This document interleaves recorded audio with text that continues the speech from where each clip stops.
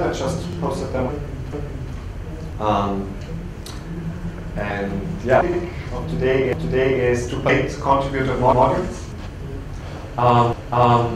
So hands up, who has already started working on a Drupal 8 project?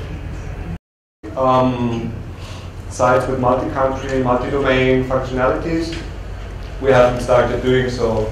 We try to limit our use cases to what we have tested so far. But I think in the next half a year, building with domain will definitely be something that we will try. But in general, I think every agency, every developer has their own personal taste on how you want to approach using modules. And some say that you should not use any alpha release, for example, or you should not use any dev release, and there's definitely reasons for that. Like, for example, if you rely on the security team. But in general, we think that, well, just because it has a name, because it's an alpha release, because it's a beta release, it also depends a lot on how much trust do you have for the developers that work on that module. Like a module can have a final release, and it's totally broken. So being part of a community, having spent time working on several projects, I think every one of us will get our own understanding on how stable something is, how much we can trust it. Yes. Workflows, yes. So, for example, the email registration module, it's like a simple workflow that's already there. The workbench moderation, it just had an alpha release recently, and I couldn't try it, but I think it's kind of nice. Entity registration is not there, but there's like an alternative to it, RNG. I found it quite interesting. I played around a bit. It's like it has a lot of functionality already. Then besides that, yeah, the workflow module has its first alpha release. Organic groups is already being ported, and we are working actively on porting the rules module. So we'd expect the first MVP in the next month. And yeah, you can sprint with us on Sunday. Basically, the rules module already provides a lot of functionality. So it's kind of interesting. Other modules can already start porting their integrations, but there's no release yet, so that will take at least a month. All right. Yeah. So we got those. For building, let's talk a bit about how we approach menus. Well, Drupal core itself obviously provides the menu UI, the custom menu links, and then, for example, the sitemap module already works. Also breadcrumbs menu. When we talk about forms, the web form module, it's kind of a not ported module at the moment. And interestingly, the eForm or entity form has been started porting. But what we currently rely on is the contact module. So that's part of Drupal core, and you can create different forms based on the contact module. Just by itself, it doesn't store anything. So the context storage module allows you to then store the data. And yeah, for example, with the CSV serializer, you can also export the data that got stored into for other systems. I think the main difference here is that like how scalable is this solution. Like if you want your clients to be able to create their own formula, then that's definitely a use case that we would implement with webform, because all the contact and the eForm, they rely on fields being created for every of the form fields, and that can be getting slow if you like create thousands of fields. SEO. So, well, Drupal core by itself obviously supports paths. Then the meta tag module has made quite some steps in development. I found it interesting that that you would use meta tag now as a field. So you attach a field to a node type, and there you can specify the defaults. But now with the latest release, there's also the classic meta tag approach where you can define like global defaults and then override them for node types or for other like taxonomies, for example. Then path auto is already pretty solid. The redirect module as well. Yes, we also use the Google Analytics module, and then XML sitemap. That didn't work out because it's not like the standard XML sitemap module doesn't support multilingual at the moment. We started working on a patch, but we didn't get very far. But we found an alternative. So the simple XML sitemap module also works with multilingual, and it's really solid. Yeah. Then also the file field paths and pathologic modules are kind of in a shape that you can already play around with. Then displaying data. So tomorrow I will do a session together with Adam Druitt about coding versus clicking, where we compare approaches of implementing layouts in code or with site building tools, and some of them are mentioned here. So the Blocks and Layouts initiative has made like very good progress in terms of enabling blocks to be much more than they were in Drupal 7. So the block system in Drupal 7 was basically something that nobody liked at all. And now it's based on plugins. You can, as said, you can put, you can define different block types. You can put fields on them. So it's kind of interesting also in terms of how do I structure my content, because basically you can create reusable pieces of content based on blocks. But then when you want to layout, so there's like something, like it got split up into different parts. When the panels module was not yet ported, they first started to extract Page Manager. And together with the layout plugin, you could already create like landing pages that have different regions and place any kind of block into them. It's kind of great. Also the display suite module has been ported really early, so they had a release like over a year ago already. And yeah, it's kind of a matter of taste, but I think you can use any of these. And Panels and Panelizer have had releases in the last month as well. So they also got to a point where people can already try them. I personally, as said, we use paragraphs most of the time, and layout plugin and page manager, that's what we have used successfully already on projects.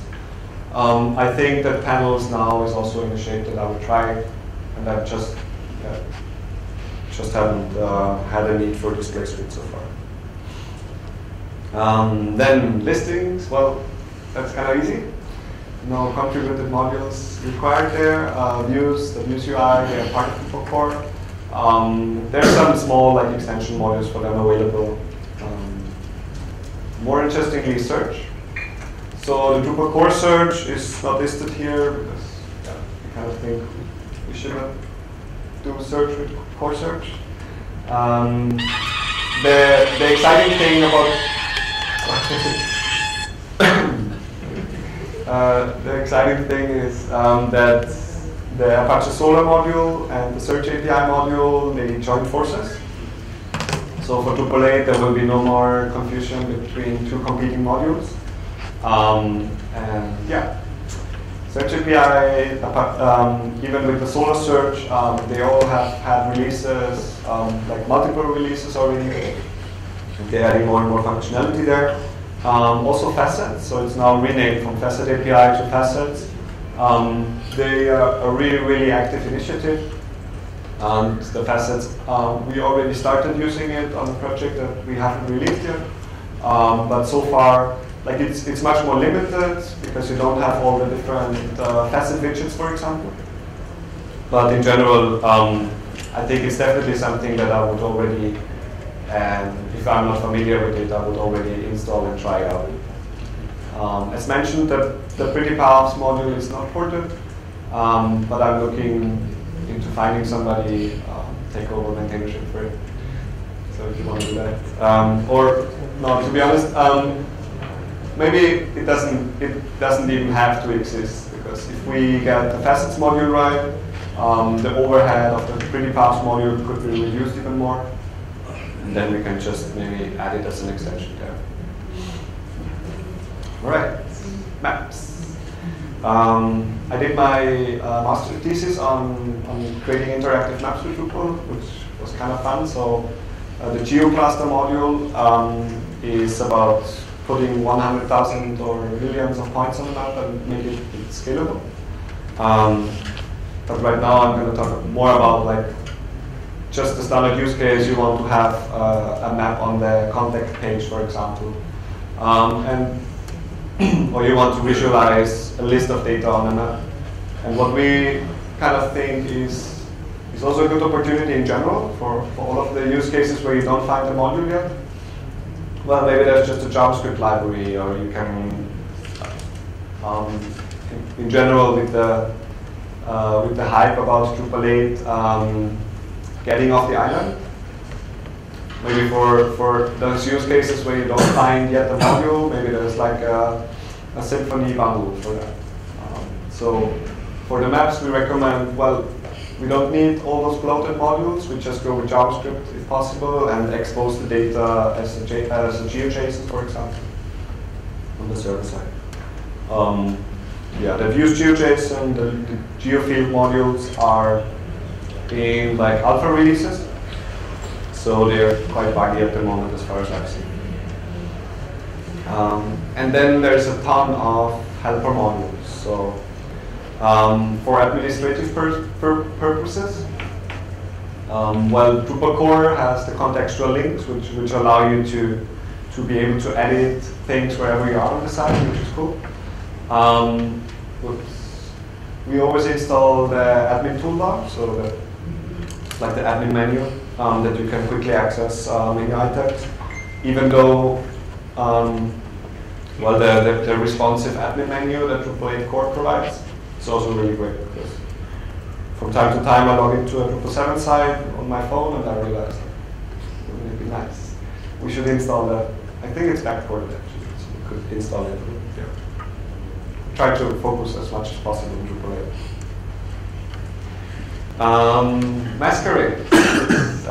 Also nice, because you can switch between users. That already works. There's also admin theme ported already, the admin. That was kind of popular in Drupal 7 as well. Then services. So we also have Klausy in the room, who is the maintainer of the REST module. Thank you. So Drupal core by itself, with all the talks about decoupling Drupal, Drupal core itself provides the RESTful functionalities, which is great. HAL is like the serialization. And then I'm adding feeds here, so the feeds module is not ported at the moment. And like somebody started saying that he's porting it, but it doesn't look at the moment that there's much progress. And I also want to add GraphQL, because that's like the new hype. It's going to be awesome when we are able to just drill into the data, expose it as a graph. So the GraphQL is quite active, and it's also funded. There's like a project behind that to make it happen. So I'm looking forward to the results there. Yes. Then performance. Drupal 8 by itself has quite some performance improvements based on the cache tag system. And there's already a release for the Vanish module. And then we're looking forward to BigPipe being integrated into Drupal core. And there's like a first release of the Ultimate Ground module if you rely on that. Probably makes sense if you have more complicated contracts. Then configuration management, all part of Drupal core. I think that's a big relief for all of us. I think from my understanding, people are still figuring out the perfect workflows, how this is going to work out. The bundle, so what you can do now with Drupal core is that everything gets exported. But if you want a bundle functionality, if you want to transfer functionality to another site, what you want then to use is the features module. And that for me didn't work out yet.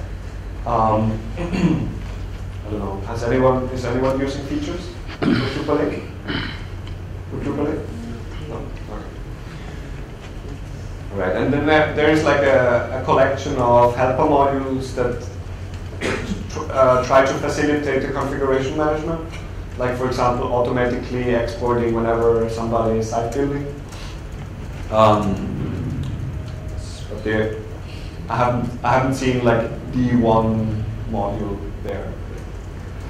And then what we always use is the link CSS module, just to ensure that the CSS is properly put into the HTML. And the advanced aggregation module also has a first release.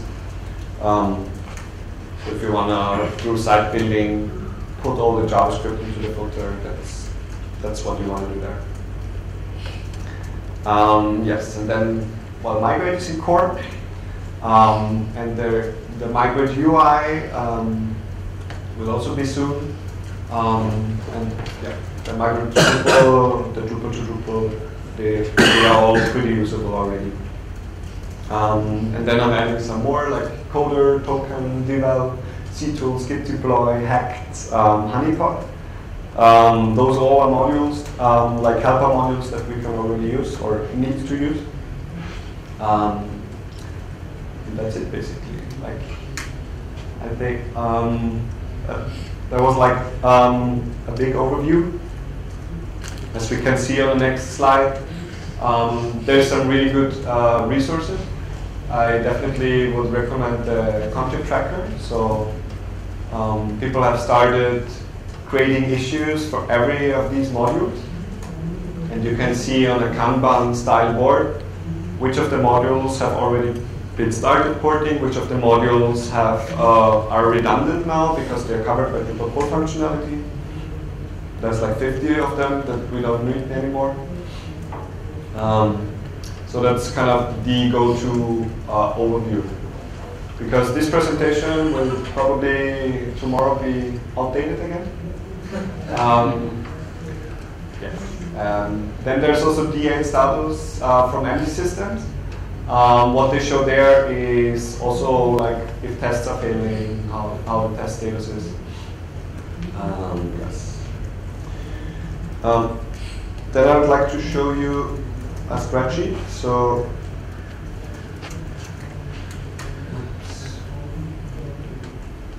basically, the information that I talked about right now is what I distilled into this Google spreadsheet. And that's also linked from the presentation. So it's my personal assessment of what is relevant and how well ported it is. But it's maybe a good list to just skim through and to decide for yourself what you're gonna try out next, what you can already sell your customers or not. Yes. All right. Any questions? So what would be the reason for you to suggest the customer to use Drupal 7 instead of Drupal 8? Is there specific modules or specific functionality, or what's the missing? The missing piece or the missing pieces that are like the main driving force for getting someone to 7? Well, first, I think it depends on multiple things, like the customer's access to an agency that can provide Drupal 8 services. And there's more and more agencies that can provide Drupal 8 services, but there's a lot of agencies that have no experience with Drupal 8 yet. So it's like this chicken egg problem that you first have to learn it and then you can use it. But the big pieces that are missing, like if you really need web form, then either either you have to find a custom solution to build your own web form module or to actually port the web form module. It's more like a commodity question. Like, would you want to invest in something that is rock solid that people have used for various years already, or do you want to invest into something that not thousands of people have used already, but it's going to be relevant for much longer? Because I mean, now everybody's freaking out about Drupal 6 not being supported anymore, and the same will happen for Drupal 7. So we can make our customers sure that the Drupal 7 will be supported, let's say, 3, 4, 5 years. We don't know exactly, but that kind of number. And if they want to build something that is supported longer than that, I would always try to go with 8 if possible. It's also a matter of taste. Does that answer your question? Yeah. So, a hypothetical site that has an average complexity. So, when can I port that? So, any approximate deadline where Drupal 8 will be as usable as Drupal 7? Could you repeat that? Or I'm not sure if I understood. Drupal 8 case usable. 7 in case of Contrib. Any approximate deadline you can predict?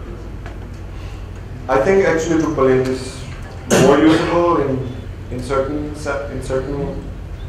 like Drupal 8 doesn't require as many workarounds as we have in Drupal 7, for example. So Drupal 8 is already better than Drupal 7 in a certain sense. It's already more extensible, and it's like the solutions that have proven themselves in Drupal 7 are there for Drupal 8 and much more flexible. Like you can attach fields to blocks, for example, which provides more and more. Yeah, my question is for example, I was doing a site. This is a simple site, but since the domain module was not supported yet, and there was some issues I have encountered using domain module, I had to just halt that as of now. So when do we predict as usable as instead of contributed modules? When will it be short the things? So like he is saying more about like the prioritizing of the existing contributed modules, right? Which are more going to use. Sure. Let's say we can identify that these many modules are more installed, right, and actively maintained, right? So he's asking about like is there any priority or like a next that has been set for some modules that let's say after 1 month or a couple of months we will have stable release of these many modules. So based on it, that like if like a project architecture is like a architecture in any site, right? So he said, like he said that this many modules we can use for now, and in future we can maybe extend it with this many modules. Sure. That is when can I recommend that? Can I answer? So, I mean, and there can be multiple answers to that question because we are asking for the whole Drupal 7 ecosystem. When is it ready for Drupal 8? And my answer would be it will never be available because some things we'll just throw away and nobody will port them at all. But like, let's say the 80% use case that every one of us likes to be able to sell to our clients, I would say like in the next half a year we'll be able to build a lot of stuff already. But if that covers your particular use case, your particular module, there's nobody able to tell you that everything will be ported at some point. That just doesn't work in our open source environment. But there's, like I know that, for example, Acquia is also like trying to fund a lot of contributed modules. For example, they provided also funds for us for the rules initiative. And that allowed us to now predict that the MVP will be ready in the next month. So that's something really helpful. And I think that's something, I don't know. Like, actually, it is more on us how early we adopt Drupal 8, right? So let's say if I am trying for Drupal 8 for any website, right? And if as a developer I find some of the issues, then I am trying to figure out the issues and trying to patch those stuff, right? So based on that, like community will have also some contribution and like other people will follow us, right? So based on that we can move ahead with Drupal 8 and some new modules and contributed modules. Yeah, that's the perfect cause. If every one of us dedicates a bit of time to Drupal core or provides a bit of funding to the module that we want to see, it doesn't mean that we have to fund all the modules, because if we multiply our resources, then success is close. You can say for a developer and service provider, if you are a service provider, it's the right time to start. But for a salesperson, you can say after 6 months or after 1 year, you can say now. So, Of course. So one of my customers have a site in Drupal 6 and it's running from last 4 years. And I've just joined for a maintenance purpose of that application. I proposed him to migrate in Drupal 7, but he's mentioned in the market. So let's wait for Drupal 8 for some couple of time and then we'll migrate from Drupal 8. So is this the right way to migrate from Drupal 6 to Drupal 8, or I should treatment it to 6 to 7 and then 6? So with Drupal 8 we have ditched the upgrade, like the update functionality, and what we now prefer is migration, right? So we don't just hit the button that tries to upgrade everything, but we program or configure a migration that will just fetch the data or fetch the configuration and translate it into a new site, which in general is what everybody found as a best practice anyways, because after a couple of years, what you have built in an older Drupal version is not the way that you want to build it again. Like you still want to restructure things, like you want to learn from the mistakes you've done. You want to build something fresh and new. You maybe also want to just throw away a bunch of functionality that nobody needs anymore on the website. So I think going from 6 to 8 is a perfectly valid choice, because yeah, it has a longer future. Right? I have a question about importing content. Since the feed module is not available in Drupal 8, is the migrate module only way to import the initial content for website? To make an initial content import? Yes.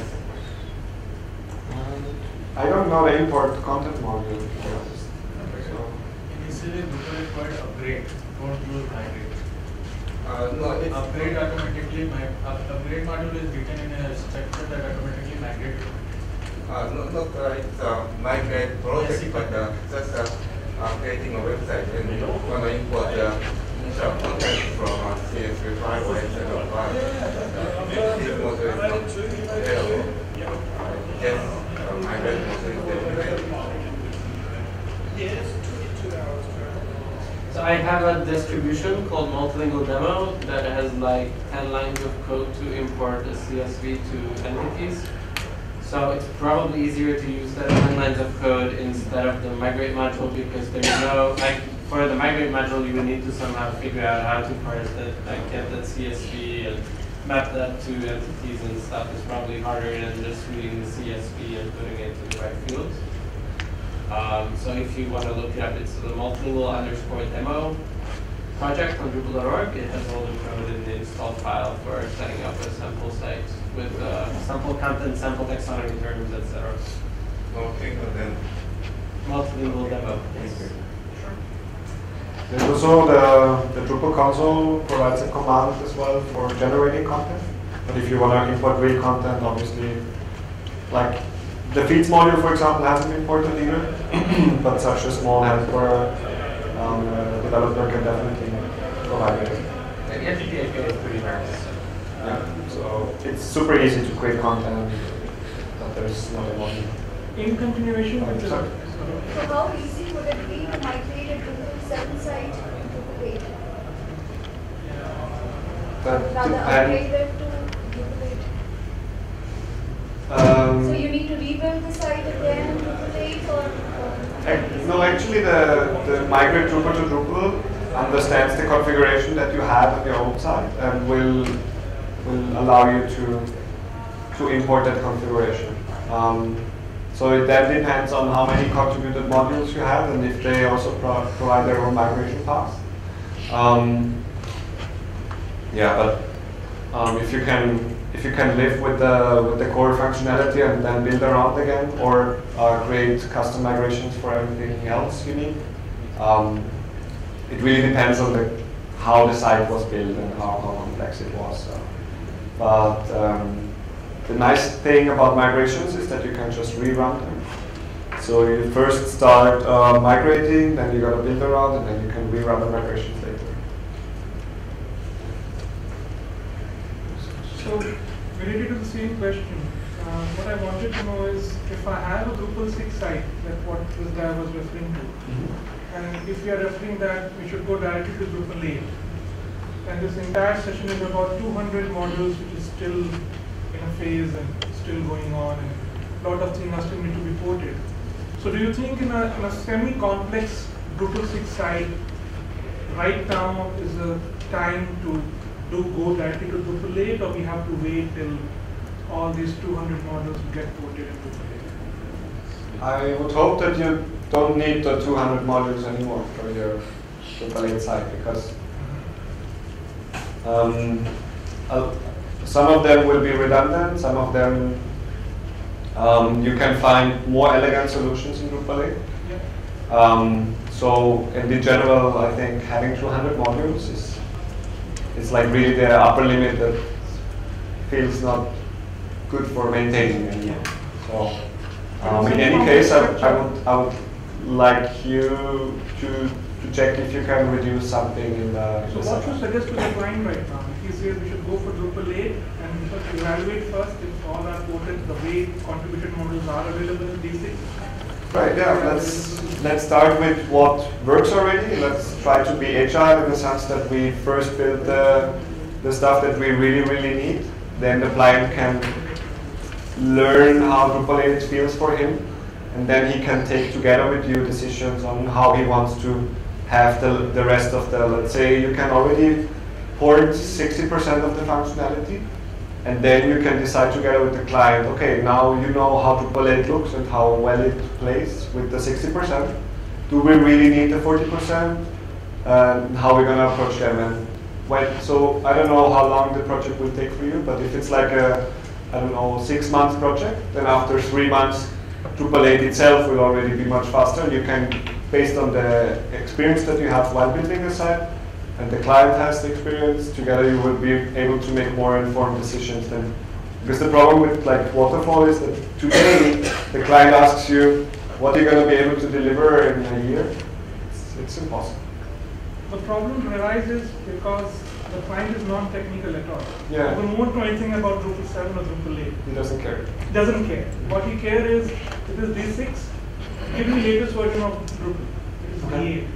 So it's very difficult to convince him that Drupal 7 is a different architecture and Drupal 8 is a different architecture. Mm-hmm. If you really want to switch right now, I can actually support you for Drupal 7. Okay. And later we can do Drupal 8. Right. But Drupal 8 is a different architecture and still not put a lot of modules.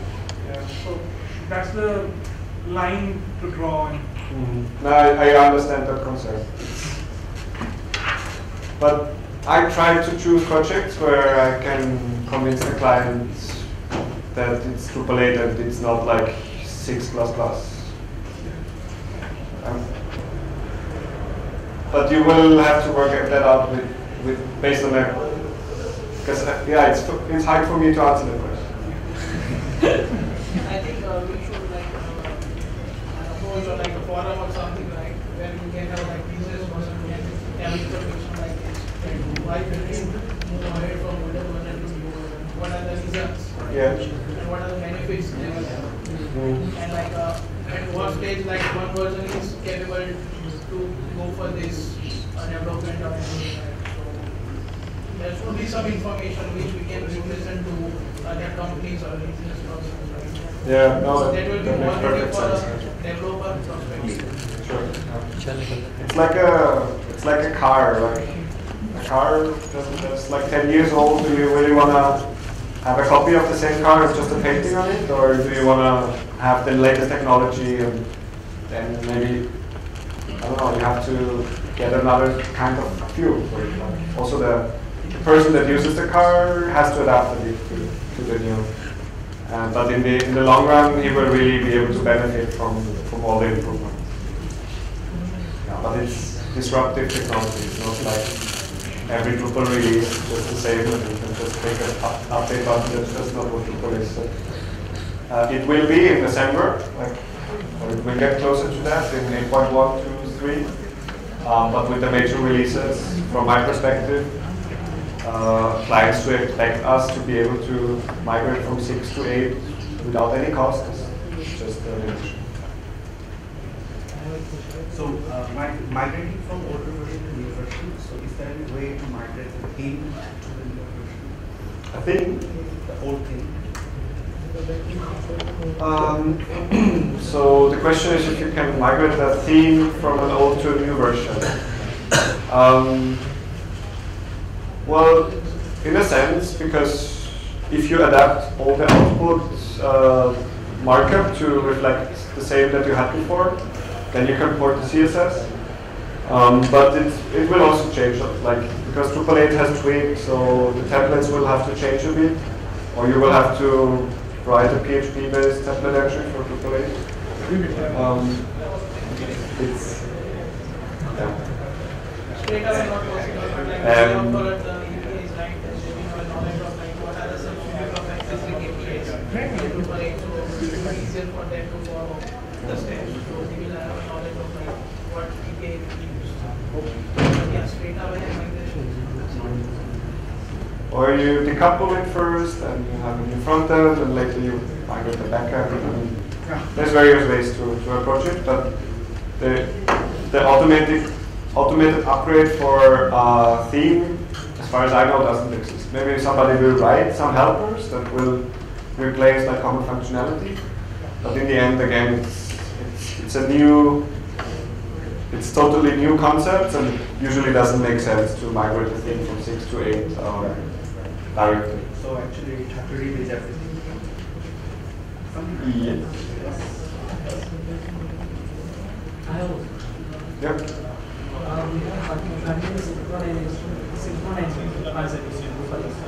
So in which we can export individual items.